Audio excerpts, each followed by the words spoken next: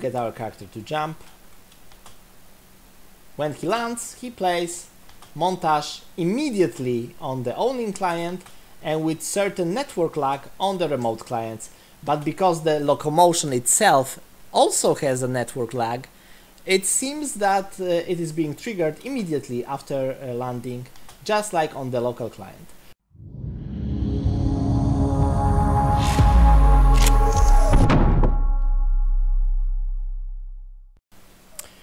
Hello guys, in this episode I'm going to make just a very quick video about network montages. That was one of the requests on the Discord.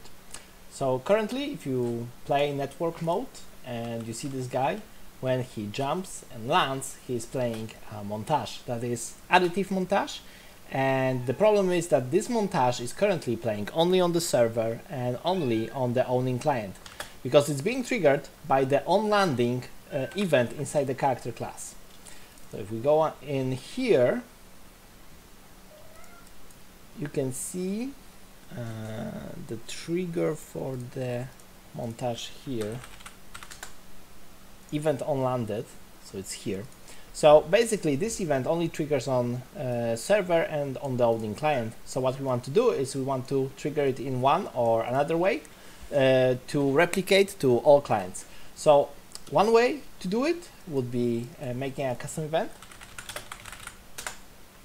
and call it play network montage, and this event would be triggered on a local client, and in this event we would be doing play montage in our skeletal mesh, and we would push this montage to trigger this play rate, starting position and section, so everything from this node. And once it executes, we want to use another event and we'd call it server play montage, and this event would be run on server and reliable. So we can run on server only if you are the owning client. So this event can be triggered only internally by the owner of this blueprint. And what it would do exactly the same.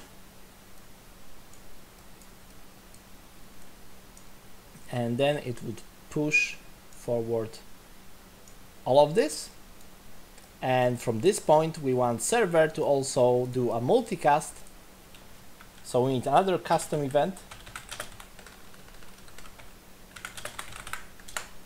and we would call it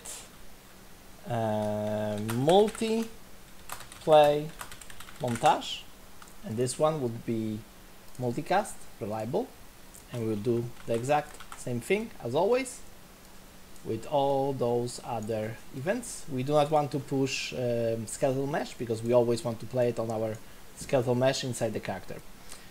So once we do that, and this is execute on all, reliable, okay, it's fine. So in general this would work, and let me show you how to trigger that. So now if we have those events, we need to run here server montage, and we want to push forward all of those same variables that we trigger in the first event.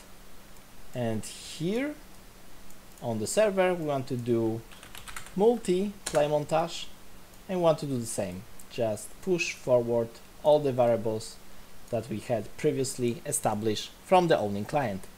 So this is network montage, and how you would use it typically is that on an input, let's say Q, keyboard Q, you want to do network montage, so play network montage. This is our event that we established here, and on this Q we want to play a montage. So let's make a montage,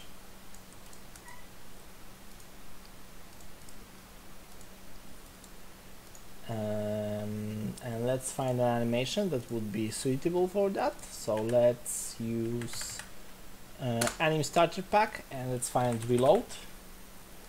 So we have, for example, this reload pistol, it will do. Let's create Anim Montage, just make this montage. We got only one slot inside our character, so we don't have to worry about that. It's the default slot. We just save it.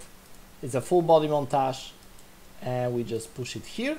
Play rate is 1, starting position is 0, and section is none for our example. So we could do one more thing, is to not be able to overlap montages.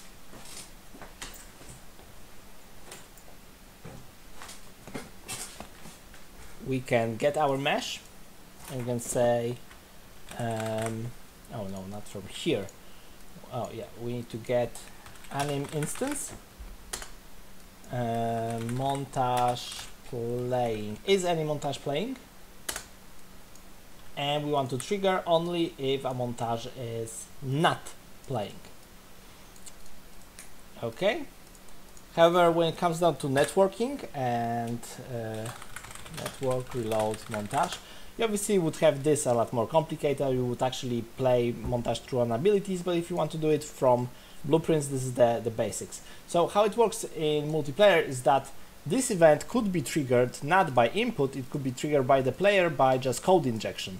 So whatever you allow to insert here, like play rate, you could for example state 4 or even 100, and you would have almost instant reload. And if it had any notifications, they would actually trigger a lot faster. So that would be a way to cheat per se, because you can use this event from client forcefully without any of those checks in the meantime. But when the montage is purely cosmetic, like we have here, that's not really a problem. So if I hit play now,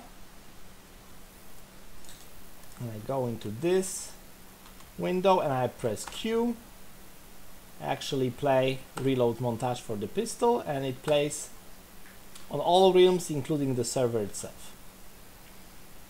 However, on the server right now it's playing twice, because multicast is actually playing on the server as well.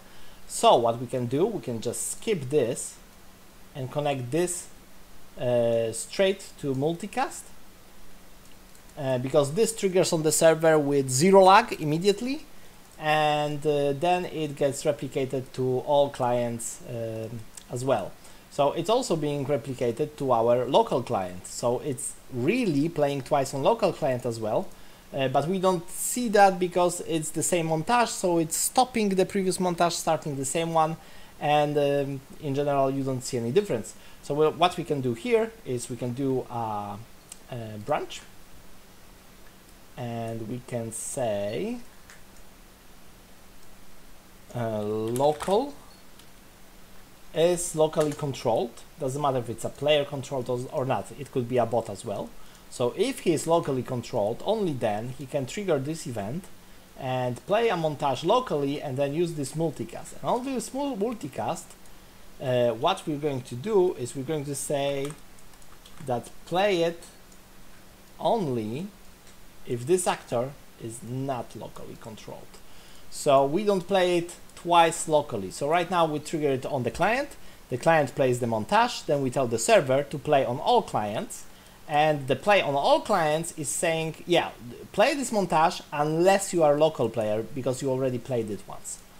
So now if we hit play, you will not really see much of a difference, but in performance wise and how it should be constructed, it works a lot better. So going back to our landed event and playing this montage on landed, we could right now just use play montage, well, network montage. So the event that we have created already, and land, no, it was jump end, okay, play rate is 1, start position 0, everything stays the same. So we could do it like this, but this will actually trigger twice, once on the local owning player and once on the server. So when it triggers on the owning player, it will actually go through here, it's locally controlled through, it will go through this execution and plays perfectly. And when it triggers on the server, it actually goes through this and it goes into false, and it doesn't trigger rest of the execution. If we didn't do this branch, it would actually still trigger twice, because this execution would play on the server and then do server multicast again, and play on the server another time and play on local client another time. But because of the time dilatation between the client and the server and the execution time of the event on landed, that would actually break the animation on owning client and replay it, and you would see this very small, like 1/10 of a second drawback on the animation and restart of the animation. So what you could do, because this event is being called on the server, is that you can do authority switch and say that only on the server do multicast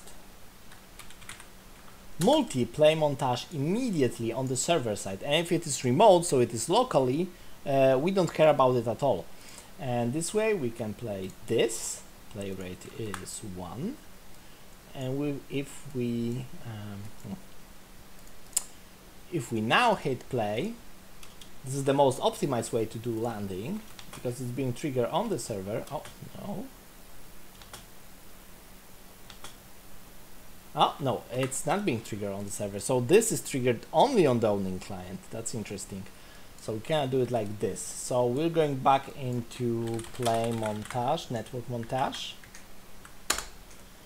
And we pick the montage to jump end, play rate is 1. And okay, that's it. So if we wanted to make it, if it would be important for the server to have fixed play rate that the owning client cannot change, then we would have to not enable this as a variable here, but this would have to be reading a variable on the server side, so here, directly from replicated variables. So if we do it right now, event on landed, play network montage, we go here, local player true, play montage on the mesh that is pushed from here, server play montage, we go here, server doesn't play montage, it just calls multicast play montage, and this event plays on all server and clients, but we want it to play not on local controlled client. So all the remote clients and the server plays the same montage, gets the same notifications, and are in sync. So if we hit play now,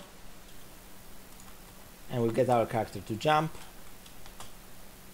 when he lands, he plays montage immediately on the owning client and with certain network lag on the remote clients.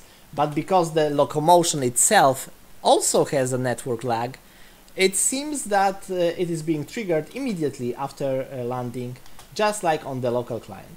So they are in perfect sync after all. Thank you for listening and see you guys soon.